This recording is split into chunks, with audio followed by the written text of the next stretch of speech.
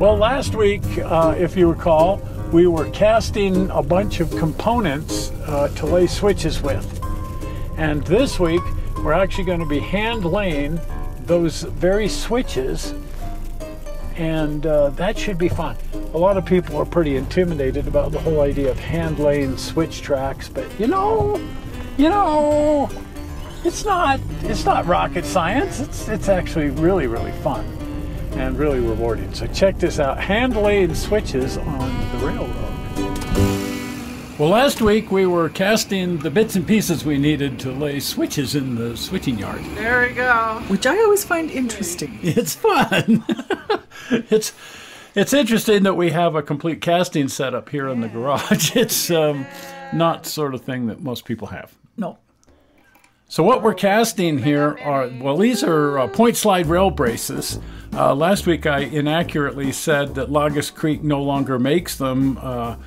Brian and Mike over there said, no, they still make them. They were just out of stock for quite a while. But we still cast our own. This is what they look like on the real railroad. Oh, nice. And they hold the stock rail from being pushed out of gauge by the points and the force of the train as it's coming through the switch. This is a pretty random looking switch on the Rio Grande. A little bit. The later Rio Grande, they weren't very careful about how they did things, and so we can get away with all kinds of fun and interesting things, but I don't want to make it look quite this sketchy. A little bit worn. A little bit worn and a little haphazard. You can see that they use tie plates in some places. There's 2 tie plates here, and then on the net there's no tie plate. So I don't know if they replaced ties and used tie plates, or if they replaced ties and didn't use tie plates, but one way or the other. And these ties that are over here aren't even cut to length. Now the Rio Grande did a little bit better on the tracks that they used a lot. And in this case we can see sort of their standard practice for building up switch components. They did not use castings. They built all of their components out of rail by machining that down into shapes and then bolting the whole thing together. You can see that the frog here is made out of rail, machined to a particular shape, and then it's all bolted together. And the guardrails are just simply rails bent and ground down at the ends and then bolted to the stock rails. At the switch points, you can see that they've ground it to almost wafer thinness and given it a shape so that it tucks right up into the webbing of the stock rail so that they don't have to modify the stock rail in any way. The points are just going to slide right up in there. Now this area in between the points and the stock rail has to be kept open, so you can't very well put a spike in here. So the gauging has to be held by these plates, these point slide rail braces, and you can see that they're really only designed to keep the rail from sliding outward. Nothing is keeping it completely engaged moving inward, but all of the forces on this thing are pushing outward, so these work just fine. Now the points slide across this plate, hence the name point slide plate, but this metal area here is placed there so that the points will slide across the metal instead of across the wood tie. Now in this case, notice that the slide portion of the plate is so wide it actually meets in the middle between the rails, and then it's been welded together. So that's really going to keep the track in gauge. Now over here we can see the linkage that holds the 2 points in separation from each other and actually moves the points back and forth to redirect the train. Notice that the point here, again, slides up into the stock rail. The stock rail has had no modification to it. There's no notching or changing or anything to the stock rail, only to the points. It's typical to see a notch here on a model railroad.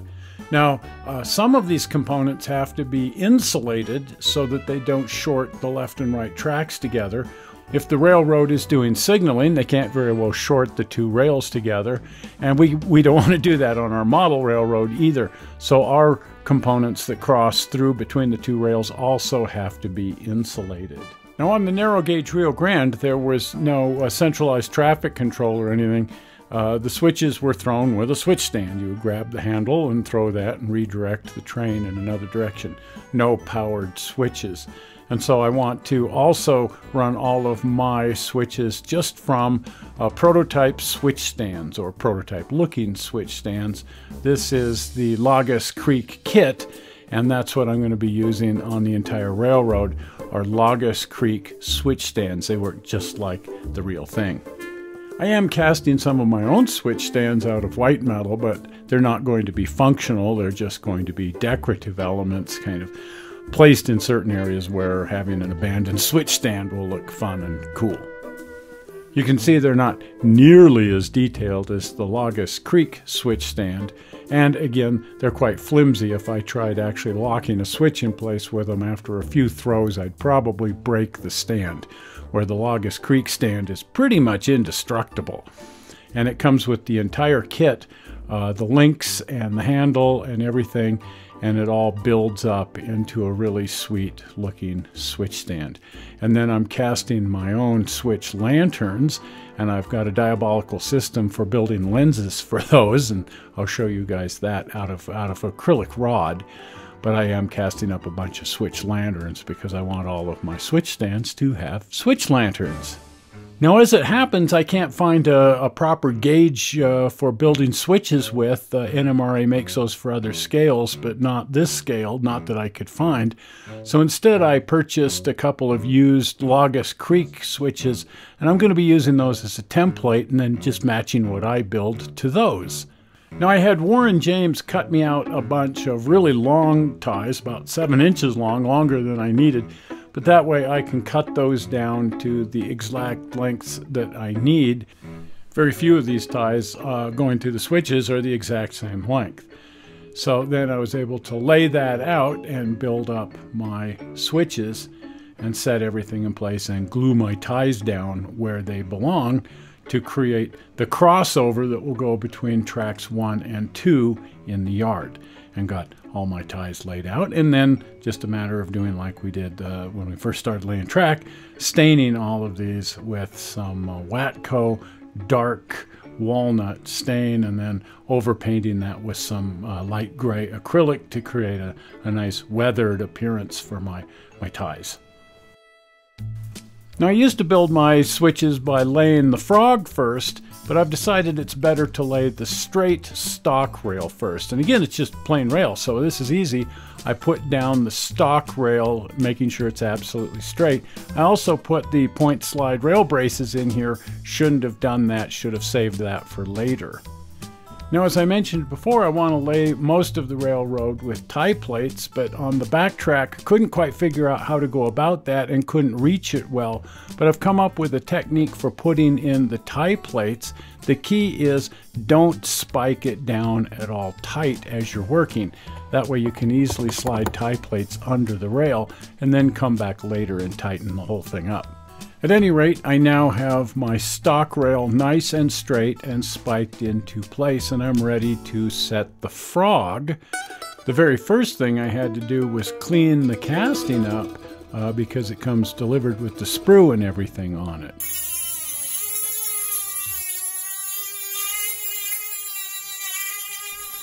So I used a Dremel with a cutoff wheel to cut away the gate, the sprue, and that leaves some significant grinding marks.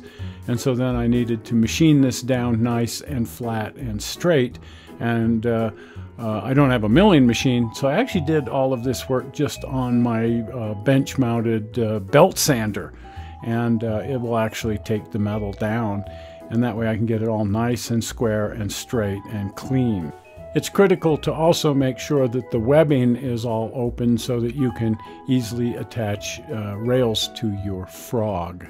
Anyway, once I had it all cleaned up, over to the paint booth for a coat of grimy brown, rusty, gooey paint, and then wiped off the top and bottom of this with some thinner to get it down to the clean metal. And now I'm ready to set my frog in place. I'm checking my spacings with a micrometer. but I'm mostly using the snap-on gauges that I got from Micro Engineering, and that way I can ensure that my frog is exactly engaged to the straight stock rail and nice and square to it. I'm using the tape measure here to ensure that my frog point is exactly the right distance from the switch points. Again, I'm taking all of these measurements off of the Llagas Creek switches that I have. Now that I have my frog and my straight stock rail in place, I'm ready to lay the two rails that come off of the frog. And I have to put an electrical gap here because the polarity of the frog is going to change when you throw the switch. The polarity of the rails coming off the frog is going to be continuous, so every time you throw the switch it will short out if you don't have an electrical gap here. So I'm just leaving a little space there, and then I'm going to come back and put a little wedge of styrene plastic in there to ensure that these never touch. Probably styrene, or I could use some epoxy glue. And I'm now ready to spike the rail that comes off of the frog. I can spike it for several feet past the switch if I want to. I do have to, of course, make sure that it's true to the straight stock rail, in gauge, and also quite straight.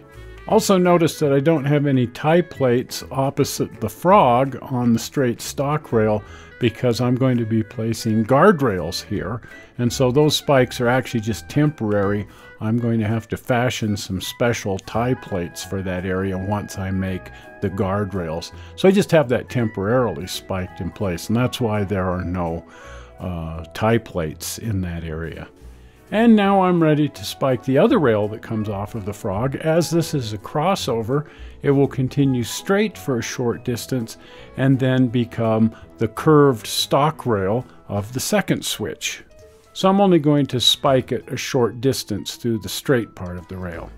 I've snapped a few gauges in place just to hold the rails there. I'm not spiking anything down just yet. First, I need to spike down the curved stock rail of the switch that I'm working on. This, of course, has to be kept engaged to the frog and the opposing rail. And now I'm ready to set my switch points. These are the castings, again, from Llagas Creek for the two switch points. Here again, they have the casting sprue in place, and that will need to be cut away. But they're also not terribly straight or flat, so they need to be straightened and flattened and little burrs and imperfections removed. Again, I used my belt sander for that and then came back with a metal file. This was particularly important at the tip where the points need to be able to tuck neatly up into the stock rail and ensure proper closure between the points and the stock rail. But if you get that cleaned up just right, notice it'll just tighten right up against the stock rail and make nice clean points. Can't do that once it's mounted. You have to do that now while they're separate. As you can see, they cleaned up quite nicely on the belt sander, and they now tuck neatly up into my stock rails. Now I also placed some rail joiners at the back end of these, and that's where the short lengths of rail will attach the closure rails that connect the points to the frog, and that's how I will attach those, is with that rail joiner. I thought about soldering these in place, but it's a little bit difficult soldering this heavy rail, and I think the rail joiners look just fine. Now the straight points are opposite the straight stock rail, and that was quite easy to get that to tuck right in place, and really easy to align because just like the straight stock rail, it's perfectly straight and in alignment and gauge with the straight stock rail. But the curved points, that's a little bit trickier, and I actually ended up spending about 2 hours messing around getting my points to close neatly up in there and follow the exact curve of the curved stock rail.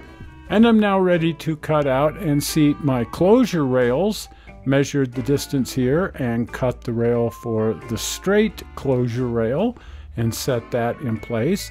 And then once it was spiked, I was able to screw around with it a little bit and roll the car back and forth.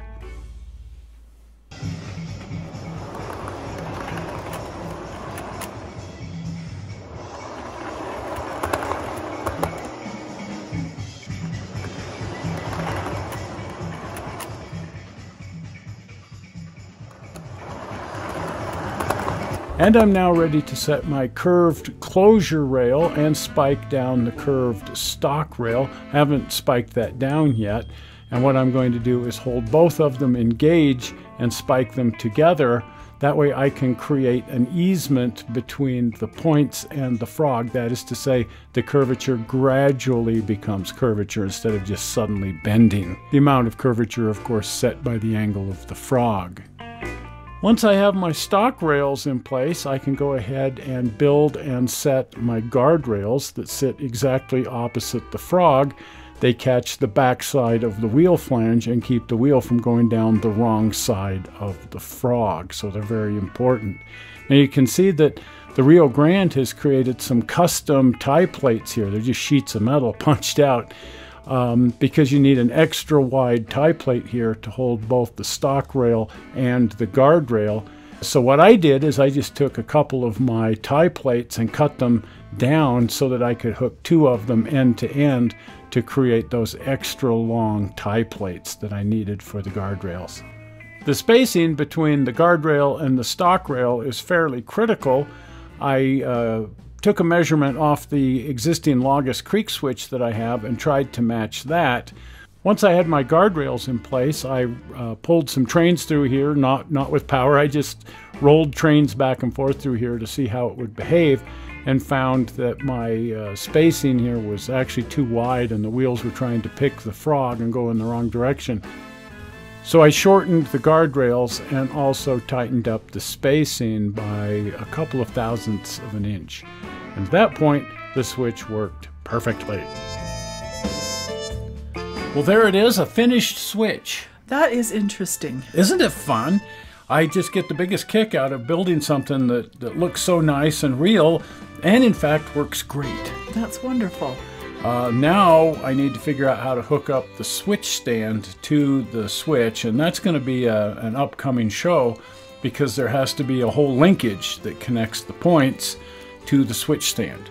Interesting, because I've never seen this done before. I've watched it in operation, but never seen it put together. Well, and everybody's got a technique that they use on their model railroad, and then there's the prototype. Oh. And I'd rather come closer to the prototype, so I'm experimenting. Yes. I'm experimenting, trying to come up with some linkages, and I took a lot of pictures when we were in Durango of the actual linkages that they used there in an attempt to duplicate as close as possible this kind of thing, where that band ties the points together and then that whole thing ties it to the switch stand.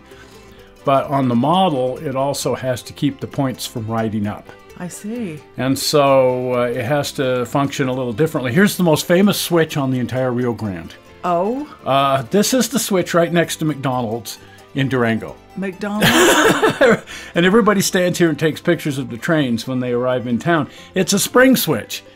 And it automatically diverts the trains over to the depot.